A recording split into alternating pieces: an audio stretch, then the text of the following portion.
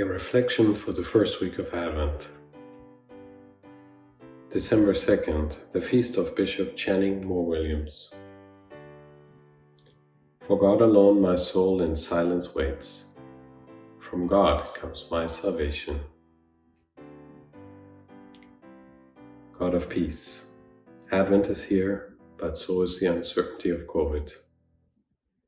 Advent is here, but so is the rush and the bustle of the holidays. Advent is here, but so is family tension and divisiveness. Advent is here, but so are our fears and anxieties. Advent is here. God says, "Do not be afraid, for I am with you. Do not be dismayed, for I am your God. I will strengthen and help you." God says, "Peace is what I leave with you. It is my own peace that I give you. I do not do as the world does." God says, "Tell everyone who is discouraged, be strong and don't be afraid. The light is coming into this world." God says, "Be patient. Strengthen your hearts, for the coming of the Redeemer is near." Advent is here. We are awaiting the coming of the light.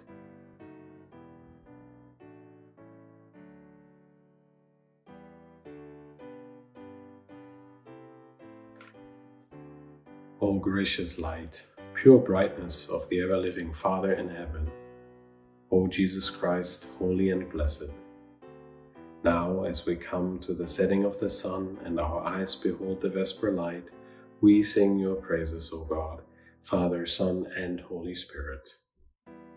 You are worthy at all times to be praised by happy voices, O Son of God, O Giver of life, and to be glorified through all the worlds.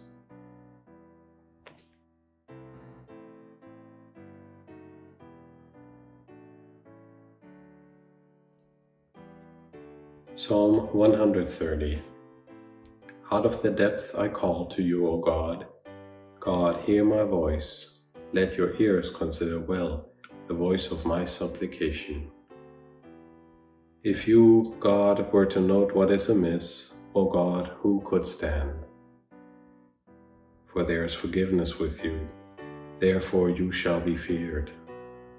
I wait for God, my soul waits for you. In your word is my hope. My soul waits for God more than watchmen for the morning. O Israel, wait for God, for with God there is mercy.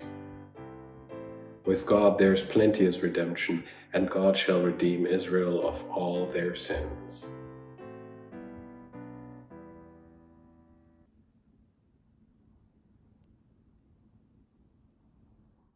A reading from the Gospel of Luke. The Lord appointed 70 others and sent them on ahead of him in pairs to every town and place where he himself intended to go. He said to them, "The harvest is plentiful, but the laborers are few. Therefore ask the Lord of the harvest to send out laborers into his harvest. Go on your way. See, I'm sending you out like lambs into the midst of wolves. Carry no purse, no bag, no sandals, and greet no one on the road. Whatever house you enter, first say, 'Peace to this house.' And if anyone is there who shares in peace, your peace will rest on that person, but if not, it will return to you. Remain in the same house, eating and drinking whatever they provide, for the laborer deserves to be paid. Do not move about from house to house. Whenever you enter a town and its people welcome you, eat what is set before you. Cure the sick who are there and say to them, 'The kingdom of God has come near to you.' But whenever you enter a town and they do not welcome you, go out in its streets and say, 'Even the dust of your town that clings to our feet, we shall wipe it off in protest against you.' Yet know this, the kingdom of God has come near. I tell you, on that day it will be more tolerable for Sodom than for that town."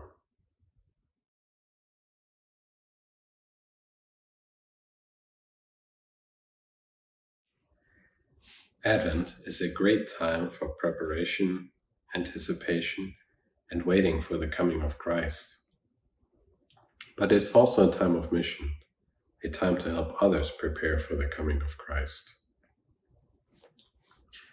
On December 2nd, we remember Richmond's son, the missionary bishop Channing Moore Williams. The Gospel reading from Luke appointed for this day sits squarely at the intersection of mission and Advent, and can help us to become Christ's missionaries throughout this season.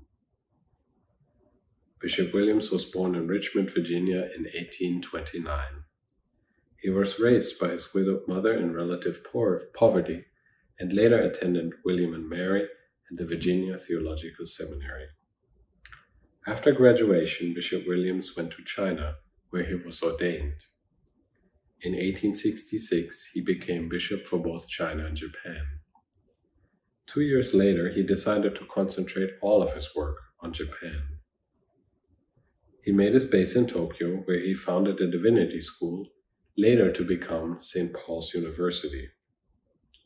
At a synod in 1887, he helped bring together the English and American missions to form the Holy Catholic Church of Japan.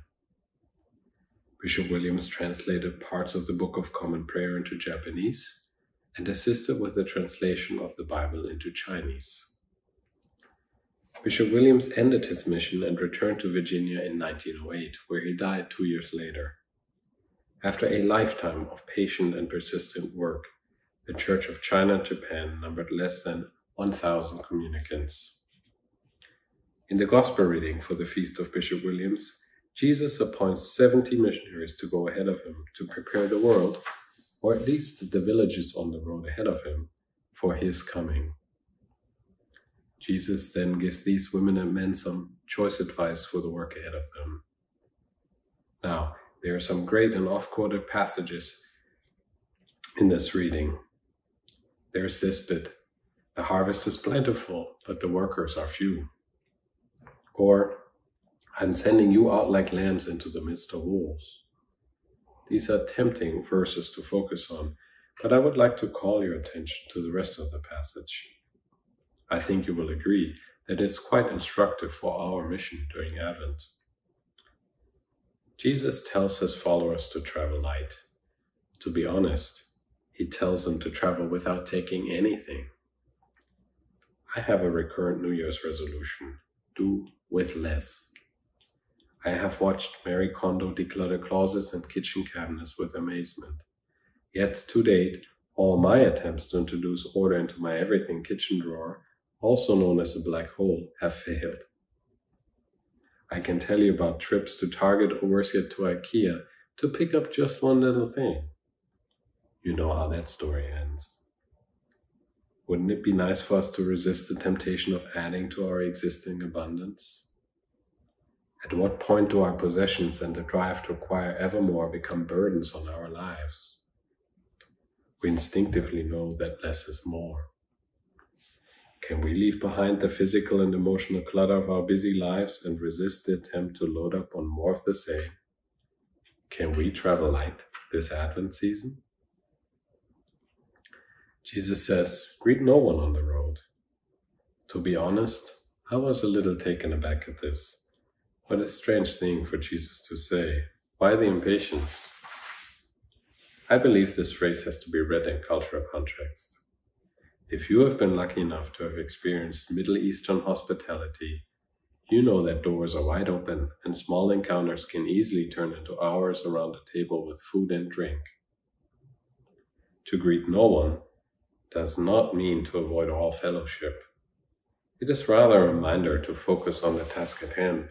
If the disciples only enjoy the hospitality of the first home they enter, how will their mission succeed? I also get distracted. My cell phone is a huge temptation.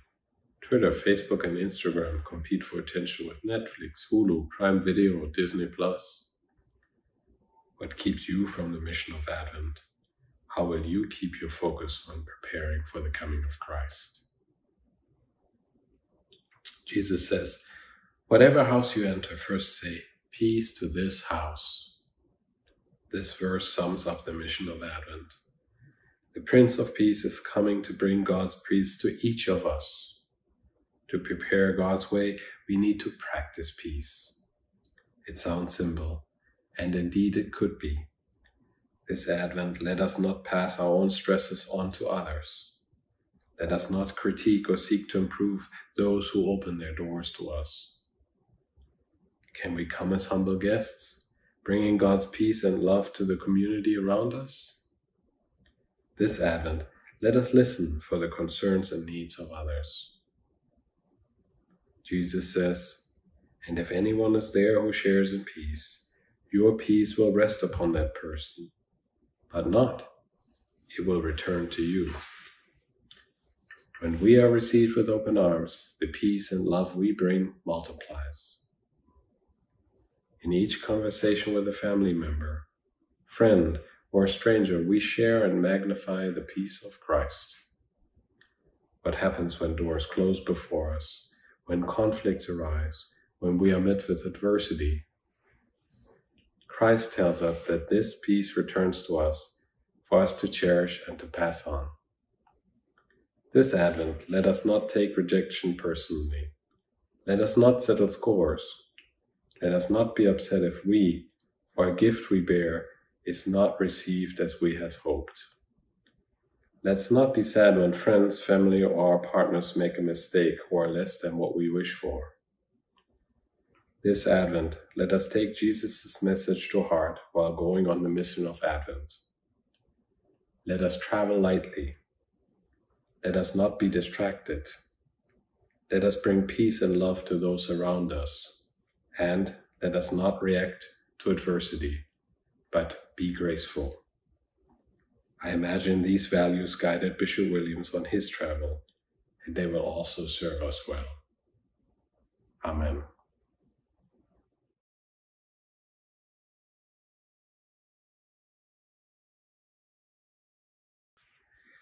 The Lord be with you, and also with you. Let us pray. Our Father, who art in heaven, hallowed be thy name. Thy kingdom come, thy will be done, on earth as it is in heaven. Give us this day our daily bread, and forgive us our trespasses, as we forgive those who trespass against us. And lead us not into temptation, but deliver us from evil. For thine is the kingdom, and the power, and the glory, forever and ever. Amen. O God, who in your providence called Channing Moore Williams to the ministry of this church and gave him the gifts and perseverance to preach the gospel in new lands, inspire us by his example and prayers to commit our talents to your service, confident that you uphold those whom you call. Through Jesus Christ our Lord, who lives and reigns with you and the Holy Spirit, one God, forever and ever. Amen.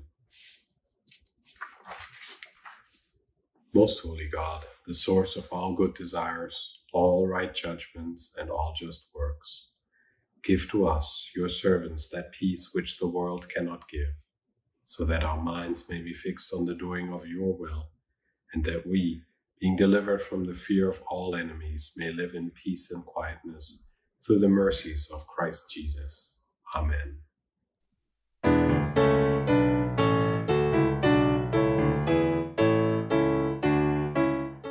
Almighty God, you have given us grace at this time with one accord to make our common supplication to you. And you have promised us through your well-beloved Son that when 2 or 3 are gathered together in his name, you will be in the midst of them. Fulfill now, O Lord, our desires and petitions as may be best for us, granting us in this world knowledge of your truth, and in the age to come, life everlasting. Amen. The God of peace, Father, Son, and Holy Spirit, bless us and guide us.